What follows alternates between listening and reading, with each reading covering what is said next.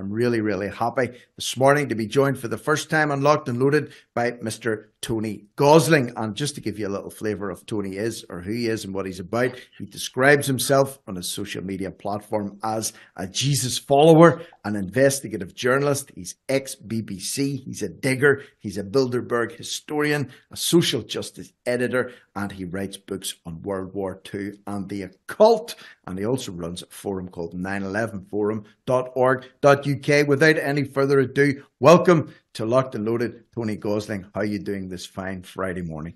Oh, hi, Rick. Yeah, it's a bit early for me. It's like, I had a bit of a wild night last night. Bristol has got its own kind of version of Private Eye. And so that was a very interesting evening. I mean, this if people are always scratching around wondering, well, what can I do to change things? Start up a little Private Eye in your own town, your own city.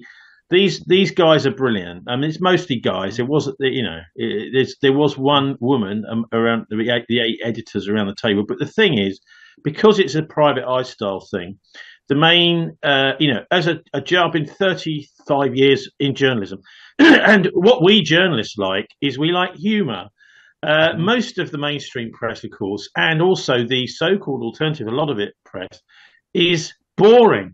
It's got very little wit and humour in the writing, and this is one thing you can't not say about the Bristolian. So you'll find it online as well, Bristolian.net. But we just love picking up a copy once a month. It's only 4 pages, but it's a brilliant scandal sheet about everything that's going on behind the scenes in the city. And their famous front page from a couple of months ago, after the MPs in Bristol refused to communicate with the families of the police victims in the Kill the Bill demonstration, some of whom have been charged with riot for kicking a policeman's shield as the policeman is running at them, and done and some of them doing massive long sentences. None of the local MPs, the 4 Labour MPs, would communicate with the families and support this campaign to overturn this miscarriage of justice. They had a picture of the faces of these 4 MPs, and across the top, the faces of evil.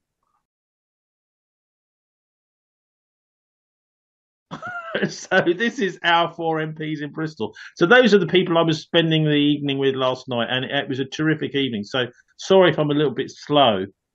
Oh no, it's all good. In fact, what you've just said, strangely enough, you wouldn't have been listening to the content of the show for the last 2 hours. But we had a humorous award ceremony for the year end in the first hour of the show here this morning with my co-presenter Natalie Cheadle. And one of the things that we try and do is the vast majority of the content that we have here is deadly serious, dealing with geopolitical events all around the world. But yet, I believe that without humour, at this time, it would be too overwhelming. I would be completely bogged down in this cesspit of corruption and scandal that's enveloping everywhere. So I take on board, and I'm glad to hear you say it as well, somebody with so much experience in journalism. I think you need a healthy dose of cynical humour, maybe a little bit of black humour as well, just to keep us going definitely through this. Because if this is your bread and butter... It's satire. It's satire, and the satire is actually a sign of a healthy democracy. If you've got, in fact, funnily enough, even after the English Civil War, when we had the Restoration with Charles II, he opened up the whole scene in London, the theatre scene, for satire. So he used to sit there guffawing at jokes about himself in the London theatres, and of course that's what we need with King Charles, particularly with the fact that he was involved in the murder of his wife. I mean, I don't think he did it himself, but poor old Diana didn't stand a chance with Charlie's establishment after her. Yeah. And someone like this, who's sort of supposedly going to lead the country, these are the people that satire needs to be aimed at. And, this is why I think it's so sad. When I was growing up, we had loads of satire all over British television, radio, and now Private Eye even has been kind of taken over. It's very much a limited hangout. So it's why it's so lovely to have scandal sheets like our Bristolian. It honestly makes life worth living when you can see that there's somebody out there who's got the guts to publish the truth and to poke fun at our so-called leaders who are making such a pig's ear of it all. And it's good also as well to hang out, not in an echo chamber way, but it's good to associate Correct. and hang out and bounce off Correct. like-minded individuals as well. Because just again, before you came on, my last guest, Dr. Bruce Scott, he's a psychoanalyst, mental health expert, and we were talking about dealing with PTSD, and it's important to seek out groups of people that maybe have been through what you have been through to get that real empathetic support. And it's the same, I suppose, with journalism. I mean, like, you can't go and hang around with a bunch of mainstream hacks. They're going to look at you, label you a tinfoil hatter and so on and so forth, not really inspire you, but crush you and try and cancel you in today's terminology. But when you can actually not necessarily. Look, no, hang on, because in real journalism, you'll find newsrooms are split generally between people who realise just how bad things are, but are keeping their heads down and trying to keep their jobs, and others who are believers, in the BS.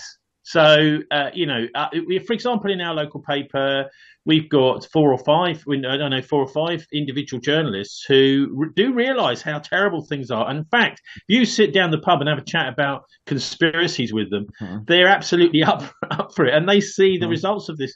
I mean, it's a bit like if, in the old days, I worked for the BBC a long, long time ago. You used to get the cameramen who were there all the time through when big top cabinet ministers and stuff were being filmed, and they'd see what they were like, and so a lot of people in the press, in the media, are, even in the mass media, are very much aware that things are not very good, not right. And the lovely thing about the Bristolian, I'm sorry to keep going on about them, but the Bristolian lot is, I was chatting with them and saying, well, I'm really disappointed you haven't been, taking the mickey out of me, because I would consider it an honour to have them write some sort of terrible piece about how dreadful my podcast was and, what idiot I was. Because that is actually, if you ever spent time in the mass media, what you find is loads and loads of backslapping. It's vile, it's sycophancy, and that's the bubble we need to burst if we're going to actually have a healthy media. Yeah, good point that you make there as well about awareness, but because of maybe wanting to retain a job, obviously bills to pay, people are aware of what's going on, but they keep stum. Other people just toe the company line. I think that's what we saw as well. There's no way in the medical profession that doctors, for example, can actually believe in the efficacy of these dumb face masks or social distancing or constant hand washing or washing your shopping, and even the safety and effectiveness of the jabs. But because they were threatened, or they were threatened with losing their jobs, and they probably had huge mortgages and kids in private school and cars to pay off, they kept quiet even though they knew what time it was. Is there not that element though of fear of retribution, loss in your job, loss in your position and stature, that does keep people silent, does keep people in their places at the minute? And that's one of the reasons why we're in the mess that we're in societally. Well, look, I mean, one of the main take-homes from the pandemic is that many people have not become doctors because they want to heal people. They've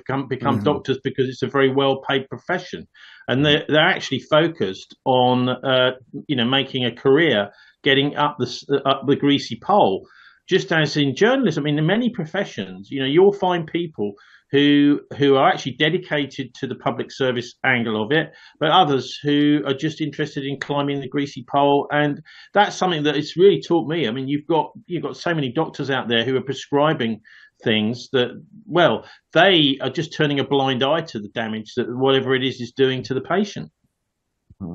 Yeah, turning a blind eye, and money has a great way of doing that. You think of the amount of money that those GPs were making jabbing people during the 3 years ago. It was actually the first jabs were unleashed upon the public in the UK. I think it was December 2020. Hard to believe that was 3 years ago, but they were getting 10, 12 quid per shot, putting needles in people's arms. And then when they rolled out the campaigns to under 15s, we're getting 25 quid. There was an incentive to jab younger people there too. So that blinds everything. And do no harm shall be the first tenet. If they I wonder if they were jabbing themselves. I often I think there was a lot of if you want to talk about this a bit, look at the royal family. I mean, these Camilla and Charles are very much in the sort of inner circle of the sort of what I would describe as a Fourth Reich, really, which is a kind of financial empire, a globalist empire attempting to control the world. I mean, they're doing their best to start a war, which they think they can control the outcome of, etc. Around the world. They're obviously doing these hostile takeover bids. They're big corporations are. Mm-hmm. And you look at Charles and Camilla, they're both now in this thing, the Order of the Garter, which is also now got Tony Blair in it. And I look at that as actually the key part of the establishment now, after many years looking at what is the establishment. This, based in Windsor Castle, it's the oldest order of chivalry. It could be on the planet, actually, certainly in Europe, obviously in the States as well. Goes back to not long after the extinguishing of the Knights Templar. Then you look at the Duke of Edinburgh and the Queen. Well, they all had their jabs, but which ones were? I would suggest that the Queen and the Duke of Edinburgh probably got real jabs, thinking that this was safe or it was the right thing to do, and they as leaders of the country, should show the way. Whereas Charles and Camilla sneakily were probably just having some sort of placebo stuck into them. But I mean, I've got no real evidence for that, just the sort of circumstantial. Who are these people? What is their history? Because Charles is very much involved in all this very highly political attempt to get the zero carbon. And of course, in the Panama Papers, many people forget this. It was revealed that he had set up the main carbon trading companies, and he personally is going to benefit from it all. So there you go. Interesting. You mentioned Blair there on the Order of the Garter. You mentioned that he was indoctrinated into that, a few years ago by the Queen when she was still alive. Isn't it strange, don't you think, at this time? You see Blair has been he's going to be dispatched over to Israel to talk to Netanyahu, apparently, about brokering a peace deal there. He got a job as a peace envoy to the Middle East when he ceased to become the Prime Minister of Britain, even though, he was responsible for lies based on weapons of mass destruction, the death of so many Iraqis. David Cameron recently made his return to the political stage, even though he's unelected. He received a peerage from Charles as well, so as he could take up his new minister position. Don't you find it odd and weird that at this time these ex-British prime ministers they've never went too far. The apple never really fell too far from the tree. But do you find it interesting that they're starting to almost rise to prominent positions again after they've long exited the political stage left? Well, no, because what we're witnessing is a total destruction of democracy, really, and a clique reasserting itself. So it's quite understandable that Cameron. I mean, it was interesting to watch. It was the Sunday Remembrance Sunday service in the Cenotaph the day after the massive Palestine demonstration with 750,000 people on London streets. They have this ceremony every year, Remembrance Sunday, and at the end of the service, Charles walks into the Foreign Office, which is directly the big door next to the Cenotaph, for lunch with Cameron and Sunak. Right. So, and the next morning is a surprise announcement. Oh, I'm surprised there were no leaks about this. Well, they just decided, hadn't they? Charles has told Sunak, I want this boy to be our foreign secretary. And so Charles is very much running in this as a sort of medieval style king. I think it's pretty obvious. Sunak is just doing what he's told. He's a Goldman Sachs boy. He knows what side his bread is buttered. And actually, with Blair going to the Middle East, well, what have we got there? We've got an Armageddonist. I mean, well, I'm just trying to think exactly. This is a few years ago, looking at Blair's Masonic history, because I think it was Chris Everard had done a bit of digging on his lodge numbers, went to have a look where his lodge was. Well, it's Duke Street, St James, right in the centre of London. And I was stood out there with a Russian film crew doing an interview about the Freemasons. And these two guys turned up with trays of sandwiches to try and come in. We were stood in the doorway, and they said, "Oh, excuse me, can we get to the doorway?" And I thought, well, let's just ask them a question before we let them in. And I said, "So, which branch of Freemasonry is this?" And he said, "Oh, it's the Rosicrucians." So Blair is a Rosicrucian. Okay, so they're Armageddonists, they're accelerationists, and if anybody hasn't got up to speed with accelerationism, then basically you're falling away like the stage 2 of a rocket engine, and you're not going forward. And because that's what they are. They're accelerationists. They're trying to precipitate a cataclysmic Third World War, what they call Armageddon. And that's what they're actually trying to do. And this is the one thing, of course, that none of these mainstream journalists will dare think is that someone is out there crazy enough to try and start a Third World War. Well, as we know, we've already had 2 world wars. They started those. And it's this generation now. We've got most of the people who can remember World War II are dead and not with us anymore. It's time to have another one. So the billionaires, this is what many of them are up to. You know, they believe that they can bring about order from chaos. This is Naomi Klein's shock doctrine. And so I think that's where we are. By the way, I do a weekly podcast, which is thisweek.org.uk. We've got a Christmas special with an interview from Bethlehem too about what's going on at the West Bank. I couldn't get through to my Gaza correspondent, but we managed to get through to Bethlehem. I was going to say, Tony, about the best place to listen into the content, because we're right up the time here now, which is unfortunate. It's been great talking to you, and no doubt we'll get talking again, Mr. Tony Gosling. Check out thisweek.org.uk for this week's relevant podcast. And have a quick look at Tony Greenstein and what's happened to him. He's been arrested for supporting Hamas, supposedly. Will do. But we've got to call it time here right now. We're coming right up to the break. So massive thanks to you, Tony, and Merry Christmas to everyone out there. Have a great new year, Tony, as well, and everybody listening in. Murray, guys in the studio, TNT listeners, have an epic one. I'll be back in the 1st of January. Don't go